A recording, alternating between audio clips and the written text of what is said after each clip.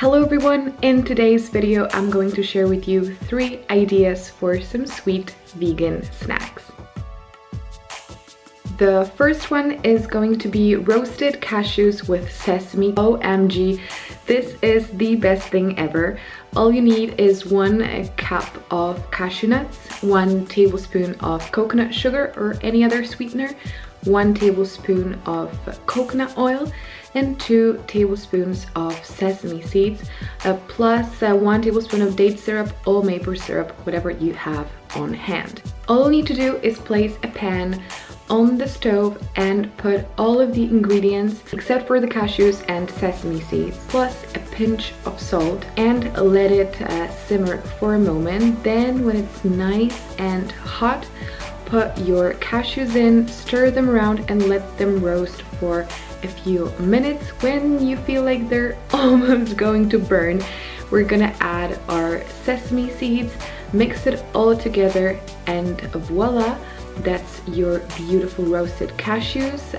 I would recommend putting them on like a paper towel so that they can cool, and after that they're ready to be eaten. And I am warning you right now, you're gonna want to eat them all straight away, so it's better to make a bigger batch and just portion control.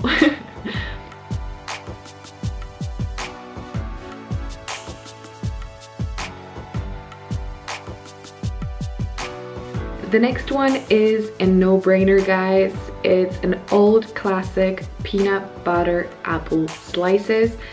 Super simple recipe. All you need is your favorite apple and your favorite peanut butter. I would recommend checking the ingredients of your peanut butter first because you don't want any added oil or sugar. All you need is roasted peanuts or almonds, depending on which butter you choose. And trust me, this is the best.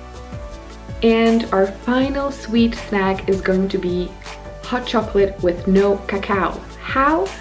I'm gonna show you in a second. All you need is your favorite plant-based milk. I'm using oat milk by Oatly, my absolute favorite, super sweet and delicious.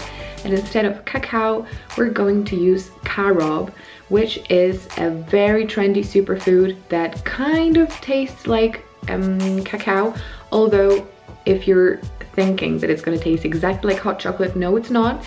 It's something a tiny bit different, but it's healthier and it's really, really yummy. Just heat up your milk, mix it around, and it's ready to be consumed. That's all of my recipes for today, guys. Make sure to give this video a thumbs up and leave a friendly comment down below. If you haven't already, please subscribe to my channel, and I'll see you again very, very soon. Bye.